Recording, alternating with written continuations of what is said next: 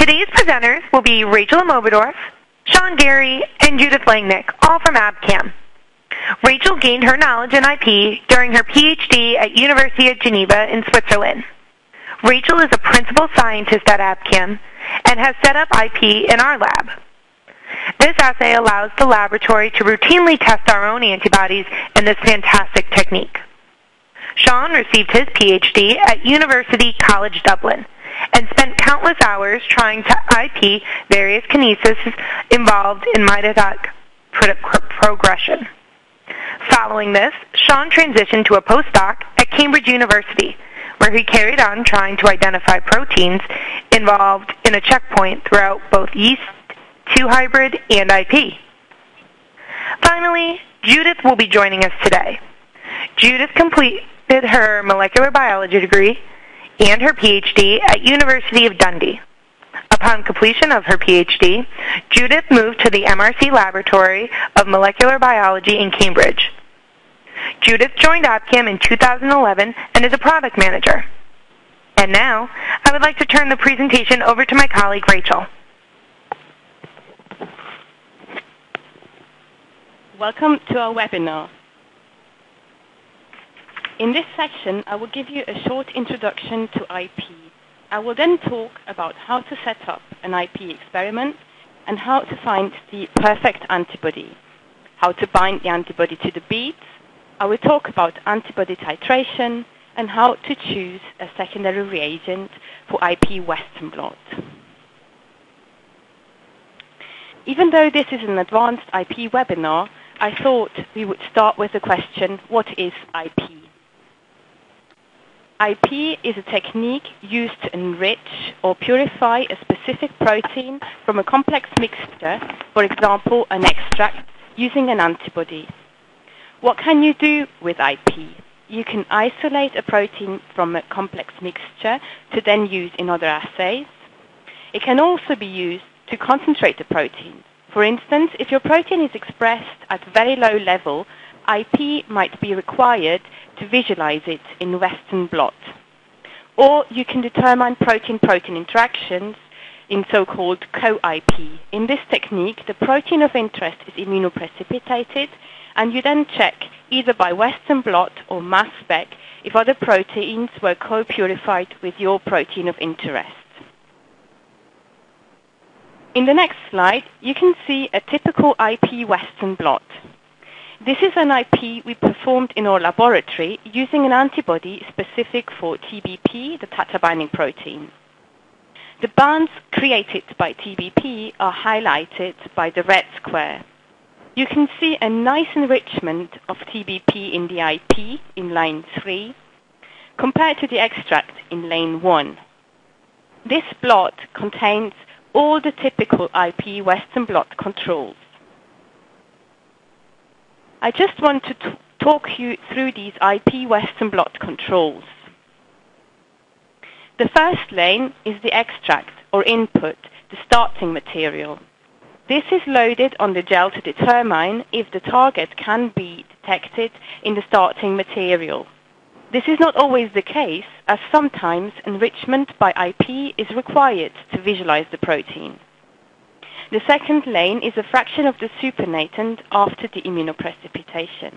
This is loaded on the gel to determine if the target protein has been depleted from the extract during the immunoprecipitation, and it will tell you how efficient your immunoprecipitation was.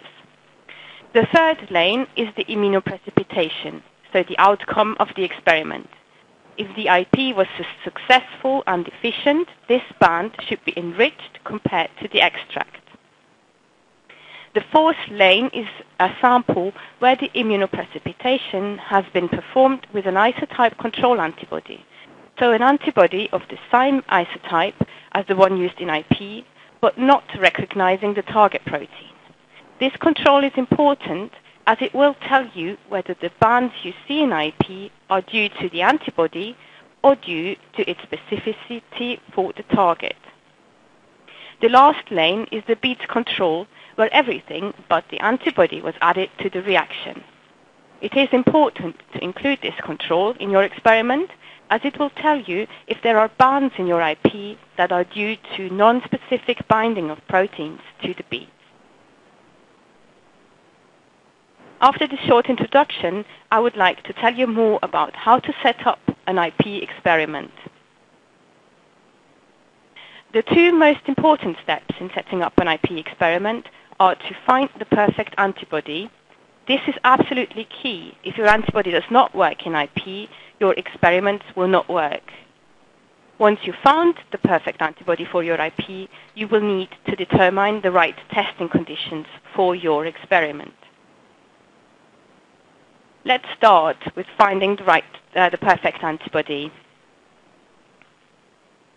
The best way to start is to check if there are any references in PubMed where an antibody has been used to IP your protein of interest by other researchers.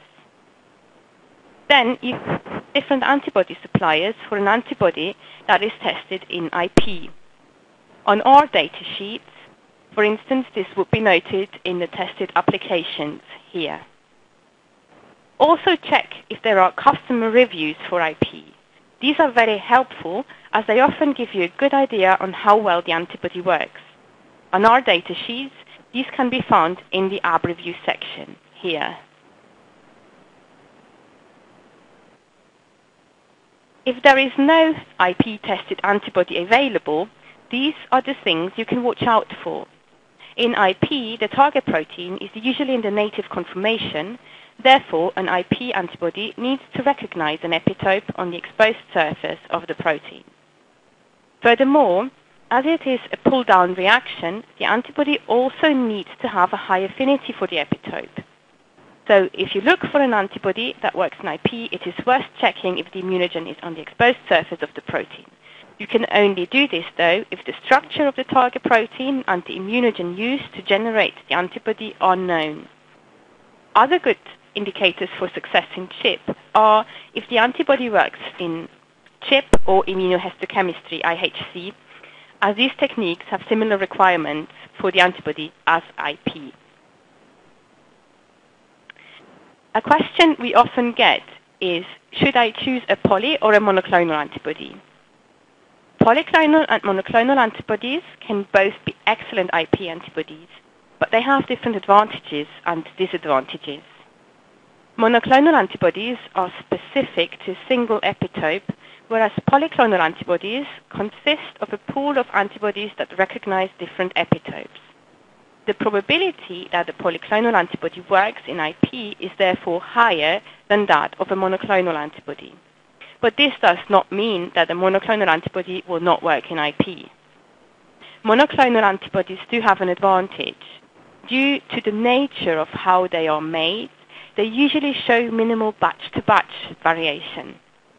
Polyclonal antibodies are more prone to show batch-to-batch variation, as they need to be remade by immunizing another animal.